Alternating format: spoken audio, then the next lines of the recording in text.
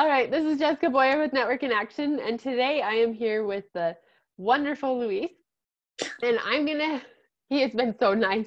We had some technical difficulties getting this started up today, and he is full of patience, which I think is a very admirable quality. So, Luis, I'm actually just going to turn the time over to you, kind of explain who you are, what your company is, and how you guys are doing with this whole coronavirus. Well, my company is called Masters Craftsmen, Remodeling and Construction. And so, we're doing pretty good. We haven't really been affected. Things are running as normal, and just because of the warm weather, naturally we're more busy. I've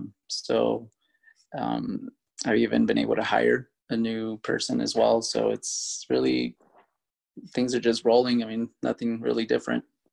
So I think that's incredible. I feel like that makes you a hero at this time, that you're able to contribute to our economy. So thank you for that.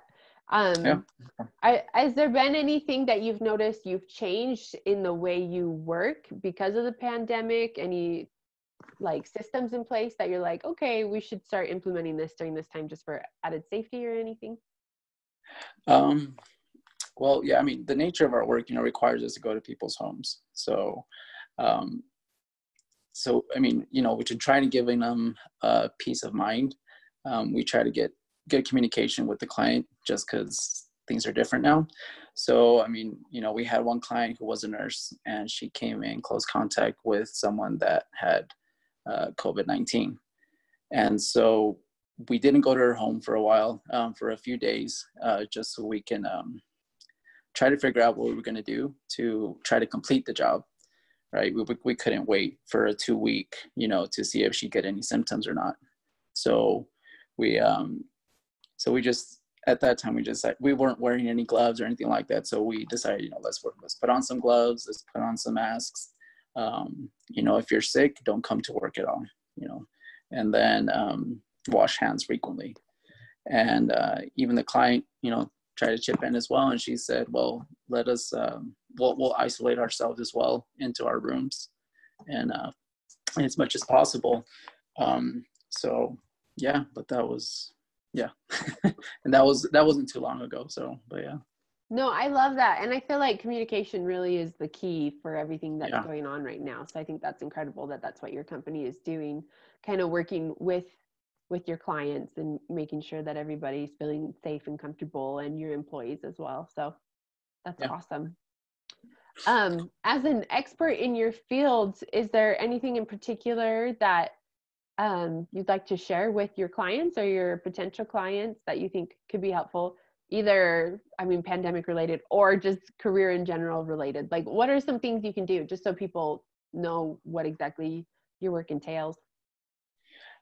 Oh, my work entails. Okay. Well, one thing is, so I listened to Sean Shepik's interview, and he said one thing that is really important, I think, is to really communicate that you're still open for business. I mean, without that, people kind of assume that you're just closed down for now. So that's something definitely that needs to be done. Also, that we should take it very seriously, because we don't know who our client is or how worried they are or anything like that.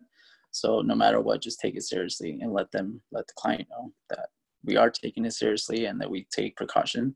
Because even that in itself could cause a job, that you won't get it because they might think that, oh, he's not worried about my safety, so let's not have him in our house. So yeah. No, I love that. And I really appreciate that. Thank you so much for your time, Luis. Is there any like final words of wisdom that you feel like sharing? Well, yeah. So, another thing was that, I'm emphasizing to my team that, we want to show our clients that we're not just there to do some work. That we want to show them that we care about them. And especially in times like these, that we're worried about their well-being, and if there's anything that we could change that can make them feel more comfortable. We want them to have a good experience of us being there. And so, for example, just just even asking them how their day was, not just me, straight to the client, but even my workers, to ask them. Because usually workers, they just kind of come and go and they don't really talk to the clients, but taking that extra step, I think really shows that we care for them.